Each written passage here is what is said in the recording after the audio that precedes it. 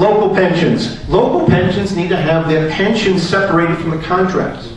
So when the contracts come up again, pensions are not part of them. So the city of Coventry, the city of Cranston can say to the police and firemen or whoever is in that pension plan, hey, we're changing your pension too. That's what has to happen. There's a bunch up there. I just hit the highlights. Educational accountability, explicit state laws for cities and towns, the right to privatize, the right to lay off people. All these kind of things have to be passed. So the key is, and I just put the number 20%, the key is that, and we did this, by the way, in 2005 and 2006. Several representatives, Jim Davey, John Laughlin, introduced a bill, which we had actuarial numbers, which I still have a copy of, from Rosemary Galoogley, that said our city of Cranston, on the hard course of these changes, could have lowered property tax, I think it was 12%. That's not including the right to privatize, the right to fire, all these kind of things you don't have to go to binding arbitration about anymore.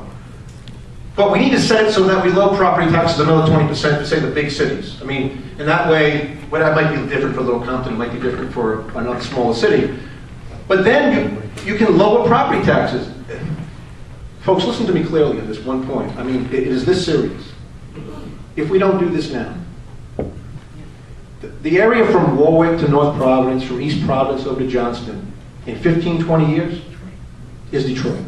It's that serious. I'll just give an example. A house in Warwick, I had a friend of mine that says praised at 770, he couldn't sell for 550. But even if he sold it for 550, it's appraised at 770, so he has a property tax bill of about $12,000. So it's $1,000 a month.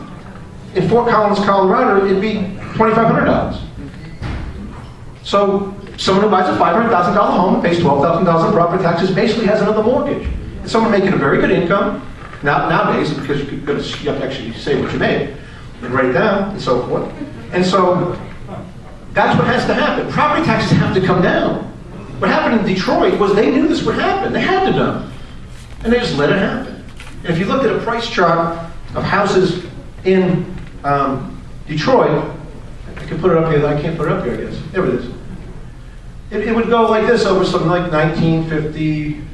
Everything went well. Everything was going good in the 60s. They should have been a right-to-work state then and moved the Saturn plants out and kept them in Alabama, all of them, and then over soup. That's what happened. That's what happened in Detroit. I have friends, and by the way, you couldn't escape it if you're in Westerly. Because in Dearborn, Michigan, in nice executive houses, I have friends who had bought a $1.7 million home 7 years ago. It's worth $800,000. You can't sell it. So this is going to happen to Rhode Island. There's no reason why it wouldn't happen. It's happening to Rhode Island. Next slide. So we've got to get these things down. Now, I've been home for 7, 8 years, I guess it is. I grew up in Rhode Island until I was in my 20s, and I went away because I couldn't find, I couldn't make the kind of job I wanted here in Rhode Island. But I came back home, I became the mayor. We've been talking about T.F. Green Airport since I've been home. I know some people don't like it to be expanded who live nearby. I lived in Memphis, Tennessee for 9 years. And listen, here's the difference between Rhode Island and Memphis, Tennessee. First of all, nobody would live in Memphis, Tennessee without air conditioning. It's not even a pretty city. I mean, I love it. I met my wife down there. It's a wonderful place full of wonderful people. A lot like Rhode Island. Down there they argue about barbecue. Up here they argue about pizza. I mean, it's a wonderful place in many respects. But when Fred Smith, who runs Federal Express, says, I want a big airport, there's never been an article about a complaint. People just see the planes coming in. Jobs.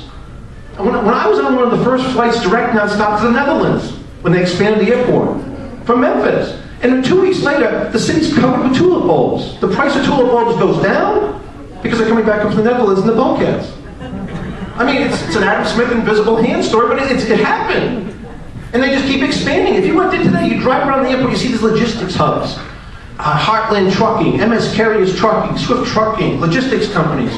More tonnage goes out of Memphis, Tennessee. We have a great location too. And it has to be expanded to 9,100 feet. It will create jobs. You can't call people with a real company and say, land in Boston, I'm in Rhode Island, without them thinking if they're in Austria, if they're in Texas, that you don't have a real city or a real state. You need a real airport. It's about jobs, and ports are about jobs. How many times have I heard this? I'm sorry if you live in North Kingston. I'm sorry if you live on the water. I've been down to Charleston, South Carolina, just to investigate. They see jobs. In Memphis, Tennessee, by the way, there's actually a train that goes right through the middle of the city. Think of a train going right through 1A all the way down Rhode Island, stopping traffic 10 times a day, and nobody beeps because they see coal, they see steel, they see cars piled up, and they see jobs. We think the be-all end-all is a parking garage at the Warwick Airport. It's crazy. So we need jobs. Go ahead. We have to then, by the way, once we, the mistake Reagan made, he had a great plan. So he had a plan. You know, he was going to beat the commies, and he did it. You know, he was going to lower taxes, he did it. He was going to do away with some of the regulation, he did. He was going to cut spending, get rid of the education department and the oil complex, and he did it. We got to stop by getting rid of these things first. That was the mistake. And then we can eliminate the car tax. When I came home, I couldn't believe there was a car tax. I just was like, oh my gosh. How do people in Providence, the mill rate's like 77. It means if you have a $26,000 Honda in Providence, you take $6,000 off, you pay $1,500 a year? The average family of four making 45 grand? Are you kidding me? Why is everybody putting up with it? So we got to eliminate that. That's a regressive tax. We got to eliminate the capital gains tax. It means jobs. You have to eliminate the estate tax. That's jobs. It's jobs. Family farms shouldn't be split up because of an estate tax. And then, as I say this, it seems kind of simple, but you know, if we're competing with Massachusetts and Connecticut right next door, why would we have a cigarette tax? And I don't smoke, but why would we raise a cigarette tax to $1.50 more a pack in Connecticut? Why would we tell like the guy who runs a Quick Stop Lube or whatever on the border of Connecticut or somewhere nearby, nobody's going to come anymore, right? And that's what we're doing. I mean, and by the way, within a month, it's like, oh, taxes collections for cigarettes are lower than they expected. Because there's this thing called the elasticity of demand and supply. People change their behavior. And we're not in Los Angeles where it takes 5 hours to get out of the state. Everybody leaves the states for their job every morning. Now, I'm not a big advocate of smoking cigarettes, but people like to pick up some peanuts too and get their gas, and it's just stupid. You'll get more. The tax for cigarettes should have been set 15 cents a pack below our neighboring states. Just, that's it. And that's what I mean about Massachusetts. If they lower, we go 1 penny lower. If they have a flat tax on income of 5.6%, we're 5.5. If they get a tax holiday in August,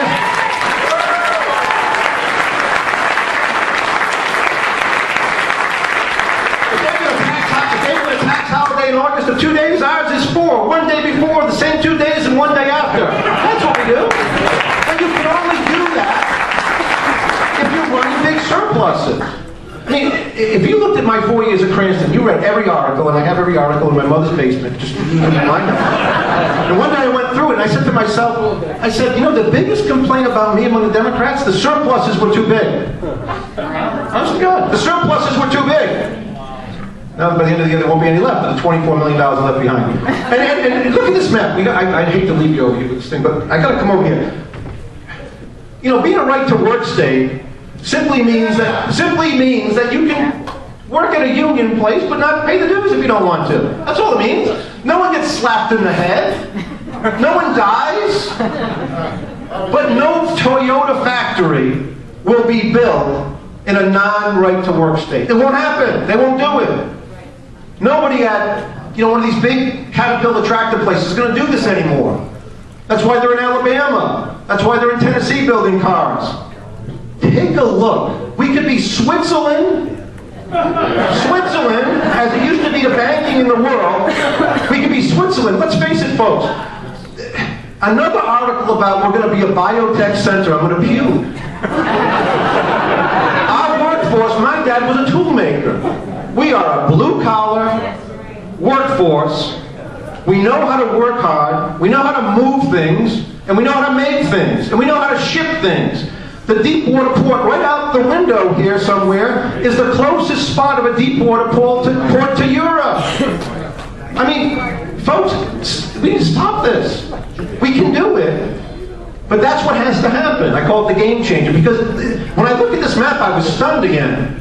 I mean, I'm still stunned. You have to go that way to here, that way to there, and hundreds of miles to Virginia to get to another right-to-work state. Now, that would be a battle. That would be a Colleen Conley battle. That would be as big as it gets.